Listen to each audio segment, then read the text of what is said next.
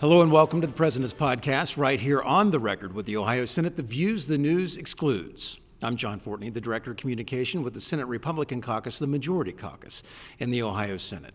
It is great to have on the program after a very big week of news concerning State Issue 1, State Senator Michele Reynolds, a Republican out of Canal Winchester. Representative John Barnes, a former state representative, a Democrat out of Cleveland, Ohio.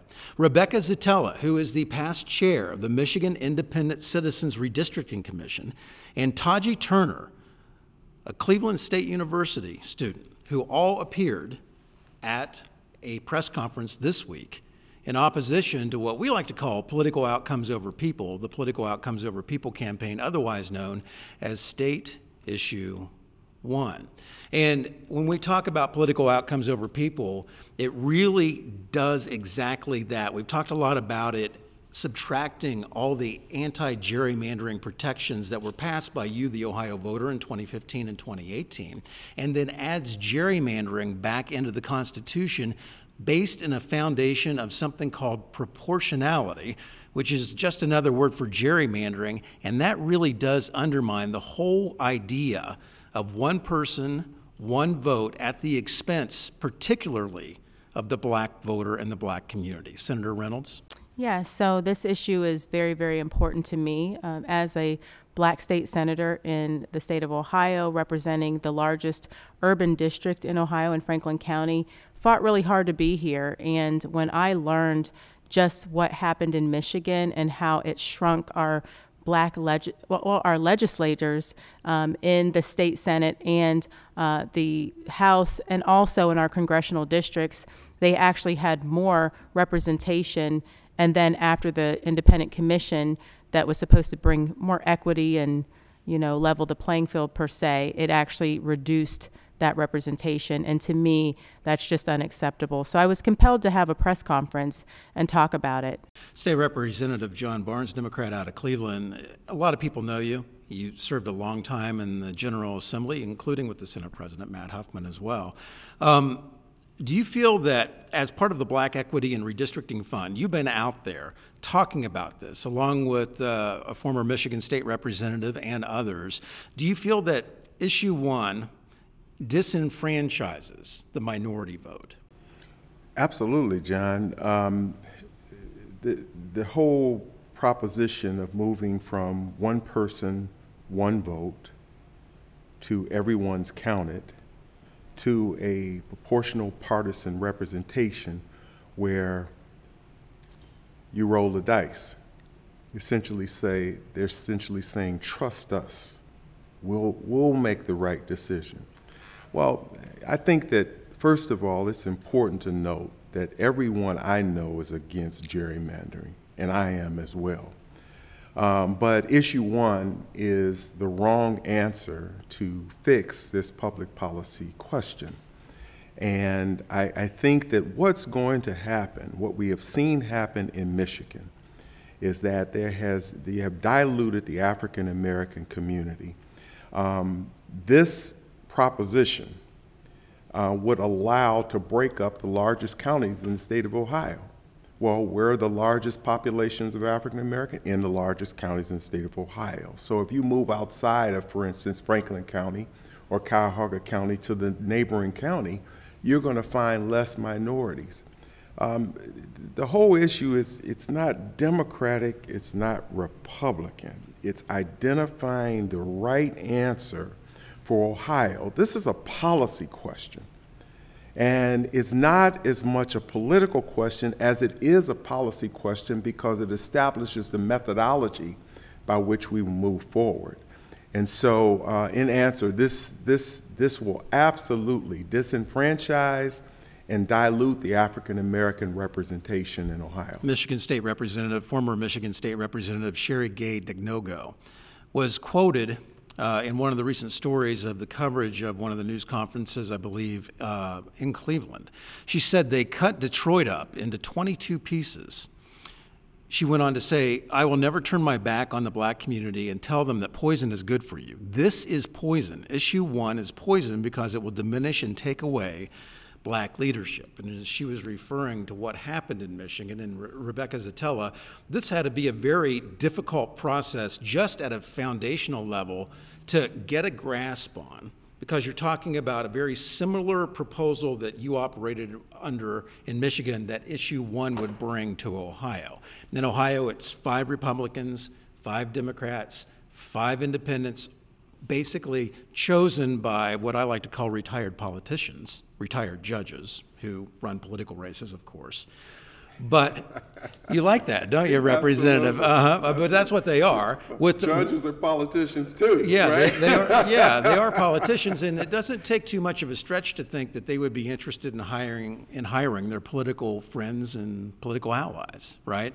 But back to the Michigan Commission, I think it took a lot of people's breath away when the representative said they cut Detroit up into 22 pieces, and then the federal 3-judge panel said, oh, by the way, your first map was a racial gerrymander, because the courts have long held that you don't draw maps based on race. So what was your foundational issue as you came in? I'm sure you had some really good, good ideas, and you had some goals that you wanted to meet, and you thought this would be a good thing, and then it became a real challenge. Well, we had a lot of challenges as a commission. Number 1 was COVID. But the biggest issue was just the way the commission is selected is everybody's a novice. Nobody has any background in redistricting. Nobody has a background in voting rights law.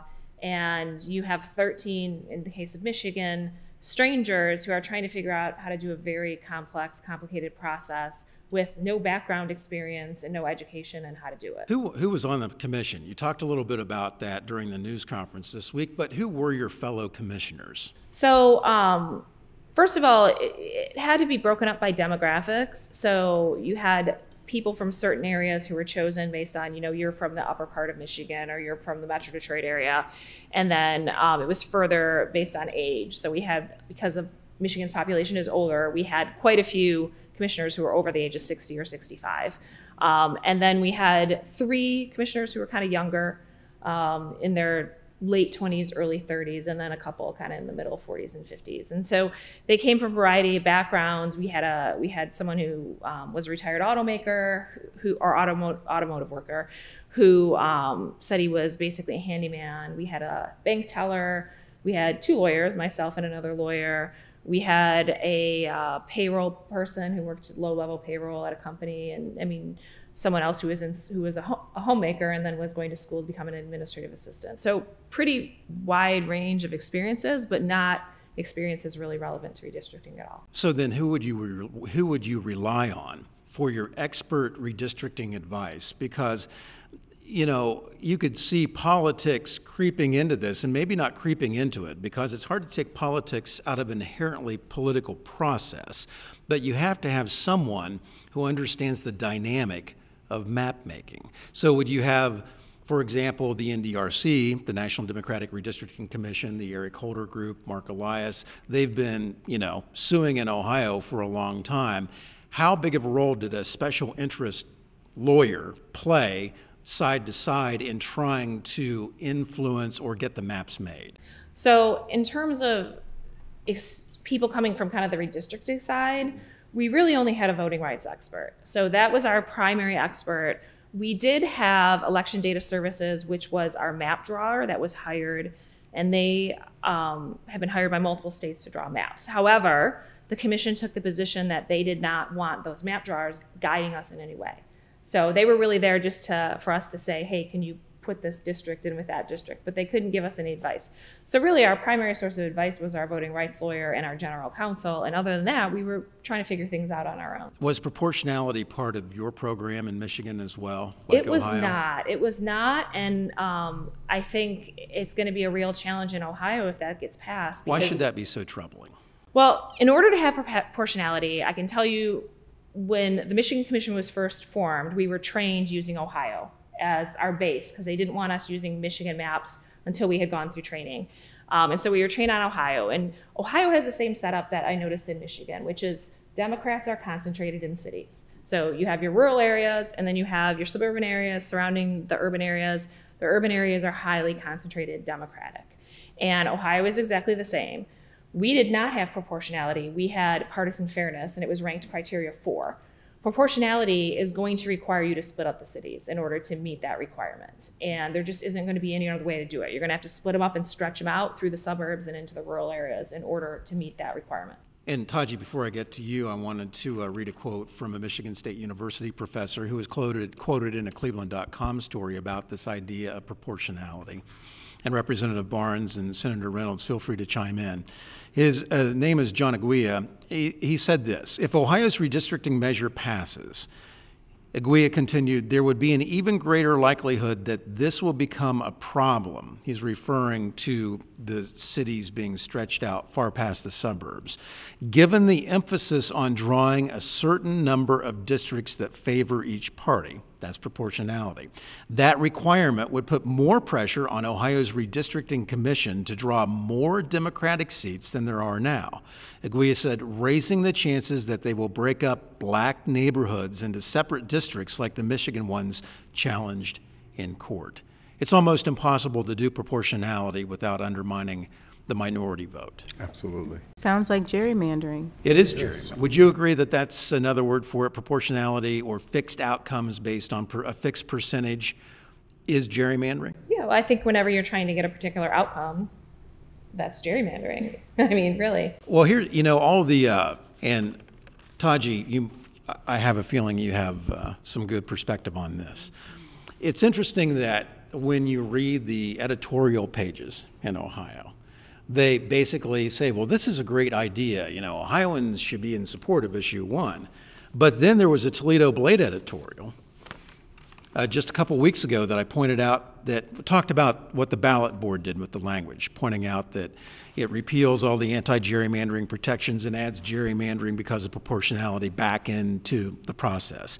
Here's what the Toledo Blade editorial board actually said in their story called Ballot Board Blows It. Quote, we have said that there is an element of gerrymandering in the Citizens Not Politicians Amendment, yet they're still in support of it. I mean, how troubling is that to you? Because you're a college student, you study hard, you were at the news conference this week, and to you at a very basic level, when you look at State Issue 1, what is it to you? It's gerrymandering on steroids. So fundamentally, what we can see happening here is there are a group of politicians who are trying to rig the process because they don't like the outcomes. So in Conflict of Visions by Dr. Thomas Sowell, he writes explicitly about this exact thing where if we have a group of individuals who run a race and the same one wins every single time, 1,000 times out of 1,000, that's totally okay as long as the process is fair. Now, if you cut my leg off and you expect me to hobble at the same pace, then maybe that's not fair. So essentially, to bring it full circle, when we talk about issue 1, okay, so you're trying to draw maps to make more Democrats because you don't like the fact that Democrats lose. So again, you're rigging the process to reach a designated outcome. So equal outcomes is something that politicians get into that I think is just fallacious totally, but more simplified than that. The issue that I see on campus is that everybody's saying vote yes, vote yes, vote yes, and then you ask them what is it, and they don't know. They don't know. They don't know. Well, it is a complex process, and if you read a 13,000-word, 36-page document, you can get lost in the minutia, and maybe purposely so it was written that way. But in Ohio, and Senator Reynolds and Representative Barnes, I like to say that candidates, campaigns, and the issues matter. That if you have a good candidate who runs a good campaign and has the financial backing of the party and is right on the issue, they stand a very good chance. And I think voters want to hear people talk about what they believe in. And in Ohio, at least in the Senate, there are 15 Senate districts that lean Democrat. So it's indexed to the Democrat side. Not gerrymandering, that's just called geography. More Democrats live in the metropolitan areas, more Republicans seem to live in the more rural areas in Ohio. But of those 15 districts, Republicans have won in 8 of those. Should competition, do you think, be part of the Ohio political process. Don't you think Ohioans want competitive races? They want to hear from people? Absolutely, John. Competitive races is very important, and the reason is that it's reflective of our democracy.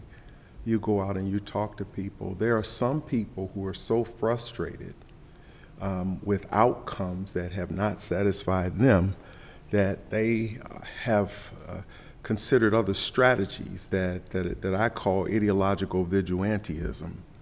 And it's a process where you're taking things in your own hand. You don't care what the outcome. I don't care what happens to government. I don't care that we're not going to have a system that's responsive to people in a way that does not dilute communities, that will function within government as part of something that I can't manipulate. And that's what issue one, I see issue one as a kind of a hijacking of a process. Let's take it. They don't do what we do. What's this what we're going to do? We're going to create this. And that, the really bad part about it is that there is a demonization of Article 2 of the Constitution, which covers the legislature. And you're essentially saying, oh, those bums over there, they're no good. They're just making districts for themselves. But you know that there's data out there that would suggest that most people are very happy with the people who are representing them. Why? Because they voted for them. So what issue one would do is essentially eliminate that process and put it in the hands of a group of 15 people who have neither been elected, are not accountable, and have an unlimited American Express to challenge any citizen who challenges the decisions that they make. We don't need that in Ohio. Yeah. And that's why I'm out here on no. Well, they can't be removed except by another commission member, except by a vote of the commission. So you really have a fourth branch. Buddy system. Fourth branch of government that's totally unaccountable to the voters. And it's very important, too. Here's one thing the issue one campaign doesn't like to talk about, and this might, and feel free to also add on to this, that in September of last year, September 2023, under the process that 70% of Ohio voters approved in 2015, passed a new set of maps for the General Assembly, House and Senate with a unanimous, bipartisan vote, maps for the rest of the decade. Now, the people running the Political Outcomes Over People campaign only want to focus on the fact that there was a narrow 4-3 O'Connor majority, I like to call it, that ruled those maps unconstitutional along with the congressional maps. But then the U.S. Supreme Court turned around and vacated the ruling and suggested that they should consider using the Constitution on their next opinion. So we have GA maps that are constitutional with a unanimous vote, and the congressional map is constitutional because the U.S. Supreme Court vacated the Ohio Supreme Court's narrow 4-3 majority ruling. So we have a process in Ohio that not everybody has to love, but there is a panel of elected officials that you can go complain to. Is that important from your perspective? I think that's very important, and I think that's what was missing in Michigan, is that once you're a commissioner, there's 13 of us in Michigan, you can only be removed by a vote of 10 out of 12 commissioners. So it's not just a majority, it's a super, super, super majority. So of course that's never gonna happen. And then the grounds for removal were really limited as well. It's not just you weren't doing your job or you didn't show up, it had to be serious misconduct. And I think what I saw evolve over time with the commission is, I think we started out with people with good intentions, and then over time, as the crush of people commenting, showing up at our hearings, getting yelled at a lot by people who weren't happy, I think they just started shutting out the public and really cleaved to this concept that we're untouchable, that we don't have to do what the public says, we can't be removed, no one can recall us, no one can elect someone else to go into our position, that we're untouchable and we're gonna do what we want to do. And that was ultimately what I saw happen with the Michigan Commission. And it continued to happen up until this year. Our maps got thrown out, we redrew them. And the very last round of map drawing for the Senate map we had over and over and over again people voting for a particular map, saying this is the map we want, this is the map that best represents us across all spectrums, people from Oakland County, Wayne County, Macomb County, you name it. It had broad approval of what everyone wanted it. The commission refused to adopt it. And why do you think that was? Because I drew it. I mean, that's why, because it was my map. It was too logical. It was too, well, what I had done is I had taken one of the maps that we had worked on collaboratively, and they had ignored communities of interest that we had previously, from the first round of public comments, said we were going to include. So they were splitting up Bengali communities, they were splitting up particular neighborhoods that wanted to stay together. There was an Orthodox Jewish community that wanted to stay together that was split. There was a Native American community that wanted to stay together that was split. And I went through and took their map and I reunited all of those communities of interest to honor all of those people that had come to us and said, please don't split my community. And they refused to adopt it. They just ignored it. They just ignored it, Like yeah. you're talking to the wall. Right. Which gets back to that fourth branch of unaccountable government. You have the executive branch, the legislative branch, the judicial branch, and with these panels, you have the redistricting branch that answers to no one. Mm-hmm. One thing, too, I wanted to bring up, and Senator Reynolds and Tahgi specifically, I wanted you to react to this.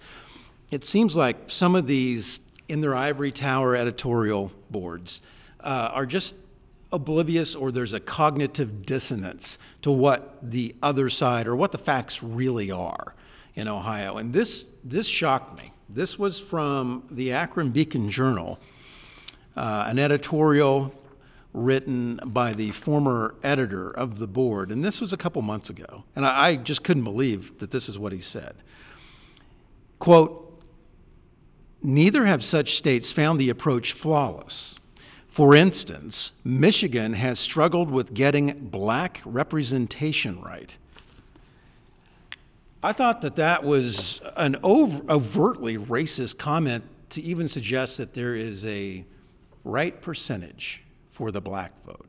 I always thought that if you had the right candidate, the right campaign, and they were right on the issues, you could win. I mean, do you find that at all offensive, Representative Barnes, for somebody to say that? Absolutely. And a lot of strategies are out there trying to pit the African American community against its own interests. Mm-hmm. And I find that amazing. If you look at something and it's red, then it's red. They're telling you it's green.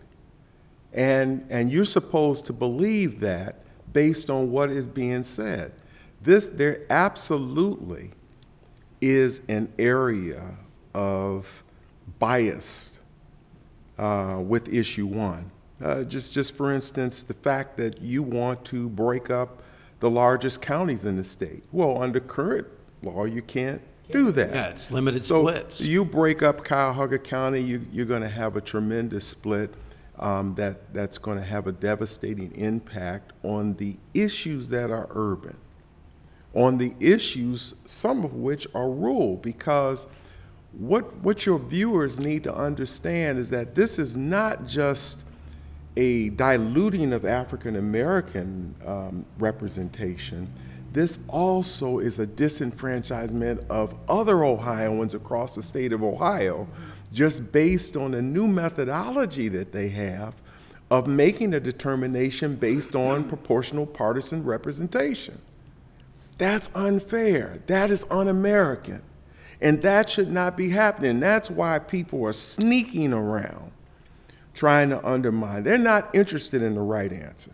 They're interested in their answer that reflects the arrogance of people who feel they have an entitlement to rule and hijack our governmental process. You know, Senator, it's not 1964 anymore, it's 2024, and yet we're seeing these schemes put in place simply for partisan political power, where you have a competitive district. Mm-hmm. Extremely. You stand on your own 2 feet. I do. You get out there and you tell them why you think that the tax policy or the fiscal policy or whatever it should be, or how we educate children. I mean, how offensive are those kinds of statements to you? Well, I think it's very offensive. You know, when I ran on results. I ran on a record of results, and I've proven myself, which is why I'm elected. I'm elected because people know that when you get me, you get a top producer, and you get someone that's going to do what they say they're going to do. And I think that's with all candidates. That's how they need to be evaluated. If you have the right candidate, the right campaign, and the right resources, then you can win an election. And it should be competitive because we are trusted with the voters' vote. But I think in this situation, instead of engaging our votes or engaging voters, they're just leveraging people, and it's at the expense. It's just showing that we are expendable because they want a power grab. And so whatever makes them feel like creating this independent commission, it sounds good, and I'm sure at some level it was in the right spirit and context. However, we're hearing and we're seeing the unintended consequences, and it's a train that is going super fast that we need to stop because it's truly creating a monster. And that's what I want people to take away from this, is that, everything that looks good isn't necessarily good, and we really need to be careful what we vote for because we may just get this unintended outcome and consequence that we may not be able to claw back. As a young black man, college student, Tahgi, what goes through your mind when you hear, for instance, Michigan, this is again that quote, for instance, Michigan has struggled with getting black representation right. How does that make you feel? Irritated, because again, it's this assumption that we cannot do for ourselves. It's this assumption that black folk are unintelligent voters, or there has to be some hidden hand to come and do for us. And there's this quote that I love: "A fool can put on his own coat better than a wise man can do it for him." And the truth of the matter is that big government is systemic racism. Issue 1 in Ohio is systemic racism. You're talking about unelected political appointees. They're not public servants, and they're doing what they want to do behind closed doors without regard to how it's actually going to affect black people. So this is sort of paradox where the very people who are sticking their hands out and supposed to be helping us are the very people that are hurting us in the end.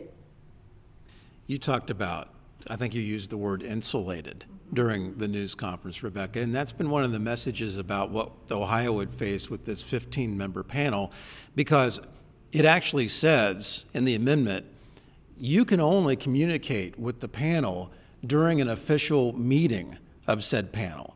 So if one of the Republicans, Democrats, or Independents, you run into them out there on your kid's soccer field and you go, hey, I really hope that you're going to keep Canal Winchester together, or I really hope that you're going to be keeping this part of this Cleveland neighborhood together,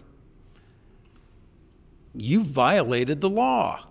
I mean, and how worried should people be about the insulated nature? You talked a little bit earlier about that, but when you were talking about that during the podcast, but also in the news conference, it was quite chilling that how many people submitted emails or input from the public and were ignored? Thousands, didn't you say? Close to 30,000, yeah. And that was just from the first round. It doesn't include people who commented after our maps were thrown out and had to redraw them. I do want to comment on that quote that you have about Michigan, because there's really kind of a kernel to it that just irritates me and annoys me, because it implies that there was good faith on the part of the commission. We had 9 hours of testimony from Black Detroiters after we drew our first district maps. 9 hours of people saying, these maps are disenfranchising us, redraw them. We had people submit maps to us saying, use this map instead. This map is better. Promote the vote maps. We had a coalition map. The issue was the commission didn't listen. And didn't care to listen. And didn't care. They were very comfortable with disregarding the views of Black voters. And so to sort of imply like we just didn't get it right, we struggled, it's no. We were in our own little shell. We went into a closed session, we talked about it, and we chose to decide how we were going to dismiss those comments that we were hearing and not honor them. And that was how we ended up in the mess that we were. But it's not that we didn't have input or feedback or solutions or suggestions from Black Detroiters. We did. The people on the commission just chose to ignore them, and there was really, in their mind, no consequences for doing so. They decide. It's not even just trust us. It's, I know what's best for you. Oh. That's it. I know what's best for you. The condescending attitude. Yeah. Trust us. Right. We have no reason to trust any. I'm speaking as a young black man. We have no reason to trust any government official that is promising things that we know is just unlikely. That you can't primary or defeat at the ballot We can't box. even get rid of you when you get it wrong. So it's like, come on, man. Like, where are we today when the conversation is about what we can't do for ourselves? Exactly, you got it exactly right when you said it's condescending. It's a sort of condescension of the left in general. It's a much broader issue than just issue one, where it's always about what we can do for this group of people instead of getting out of their way and letting them solve their own issues. And I mean, it's not that we don't want to make things better when they're wrong. We just want to make sure that we get them right when we are trying to improve them. Well, you want to have your voice heard, regardless of whether you're in the majority vote or the minority vote. You just want to feel like you had input into the process. And Representative Barnes, you've been around the block, in the Ohio General Assembly. I think you were part of the majority and you've been part of the minority at times. Yeah, I think that this particular initiative has some very dismissive language as it pertains to protecting areas of our Constitution as well as the Voting Rights Act. And, the idea is that it's dismissive to the extent that we will do what we can. I forgot the exact language, but there was some very interesting language that sort of, well, we're supposed to do this and we'll consider it, but don't expect any outcome that will go that way. And it's that dismissive. Because proportionality is king, and as we talked about, proportionality is king. Consideration is what's used in the Michigan Consideration. Amendment. Consideration of communities. Yeah, and we'll consider them. Right. And exactly, that's right. Thanks for sharing, but no, we're going to do something else. And Appreciate you asking. Professor Aguia even pointed out from Michigan State University that the key difference between Michigan and issue one in Ohio is competitiveness need not be a consideration. So why even bother to have a race? Why even bother to have a campaign? Before I let everybody go here, we like to talk about, there's three things that issue one really is. Fixed outcomes because of proportionality, which is really gerrymandering. Zero accountability from an unelected fourth branch of government that will decide the maps. And as we heard what happened in Michigan, 30,000 people came out and testified just during the first round, and they were basically ignored. And then this is really an attack on democracy, a very well-funded, out-of-state, secretly funded dark money attack. Some of the money, the majority of the money actually, $6.6 million coming from a fund called the 1630 Fund that was founded by someone who is not a United States citizen. They like to say, follow the money, right? How troubled, Senator Reynolds, should we be about just how this campaign is being funded? It certainly is not an Ohio grassroots effort. It's absolutely not. And what I find really disturbing about it is it's not progressive, nor is it conservative. It's just absurd that we are doing this, and it's actually coming from out of state. So there's an interest here that is anti-Ohio and it's anti-American. And we certainly shouldn't be doing it. And we have to educate this. We have 3 weeks from today until the election. We have people voting as we speak. As we sit here, there are people standing in line voting, and they need to know. And just because we may not have as much money as this out-of-town investor and power grab that's trying to come into Ohio doesn't mean that we can't speak the truth, and that's what we're here to do. Here's some of the truth. John, there are some equal protection questions about the language and about the processes that would be established should issue one pass. So we're going to be in a process of protracted litigation for a long time because they didn't do it right. As I said earlier, everyone's against gerrymandering, but we have to get it right. We don't need this answer or that answer. We need the right answer, and issue one is not it. Vote no. The 1630 Fund, $6.6 million. The Tides Foundation out of San Francisco, $2 million. Article 4 out of Washington, D.C., $3.5 million. Our American Future out of Washington, D.C., $2.5 million. A lot of out-of-state special interests may be buyer beware based on your experience in Michigan. What's your message to Ohioans when they go read the ballot language, maybe even read the amendment itself? So I would encourage people to vote no on issue 1. Like I said, I'm a member of the commission in Michigan. I joined it because I believed in it.